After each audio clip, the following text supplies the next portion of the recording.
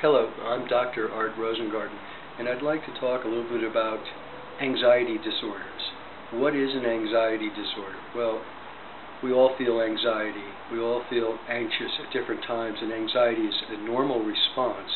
It only becomes a disorder when your feelings of anxiety get in the way of your normal functioning, your relationships, your ability to get to work, your ability to get enough rest and relaxation, etc. When it becomes a problem, then we could call it a disorder.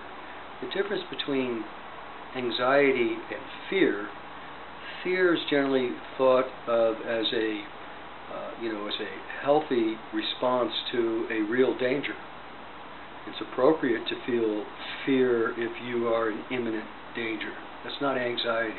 Anxiety is more a kind of a fearful response to an imagined danger that really does not beget that kind of response.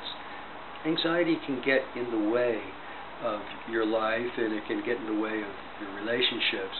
And the good news about anxiety disorders, and there's a number of different kinds. There's social anxiety, and there's agoraphobia, and people that have panic attacks, for instance. But all of them share certain things in common, and that is that they're driven by an automatic negative thought about the self, that they're actually mentally driven. There is a thought that gets into the mind that signals, I can't deal with this, I'm in danger, I am not going to be able to survive this challenge.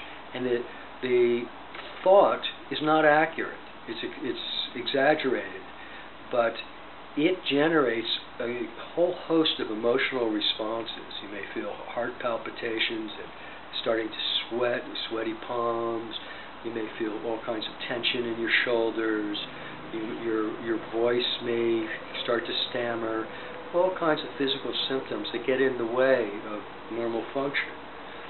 So if anxiety is caused by negative thinking, the solution is correcting the distorted thoughts, not to positive thinking, but to realistic thinking.